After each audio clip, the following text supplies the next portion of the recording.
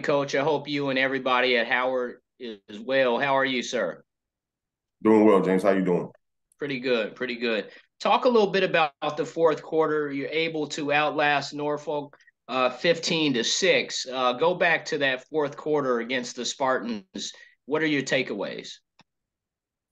Finish, right? That's when you talk about it. You want to finish the fourth. One of our team goals, as we look at it every day in the plan to win, is to win the fourth quarter. And how do you do that? Whether you're behind, whether you're in front, whether it's how you finish the game, and that's what we wanted to make sure we do. We want to make sure that, and understand that all of these games are going to be four-quarter games. Every one of these games down the stretch in conference, they're going to go four quarters. You're going to get everybody's best shot, and everybody's going to be primed and playing their best football. Norfolk is a really good football team. I'm telling you now, they play hard. They have an identity. You see them playing to that identity of what that is.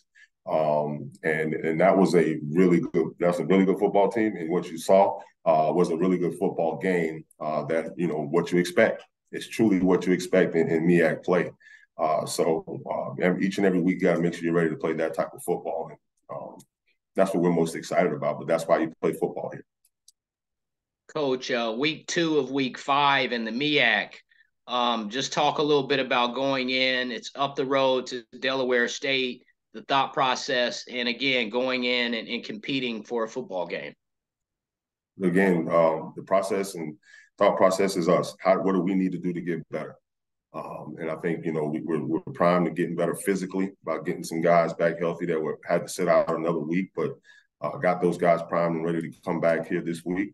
Our daily preparation towards getting ready for this game and what we need to do from that aspect of it, and understanding that, going on the road takes, an extreme amount of focus, attention to detail, in every aspect of what you're doing. And people don't understand, like, the whole trip has to be playing well operationally.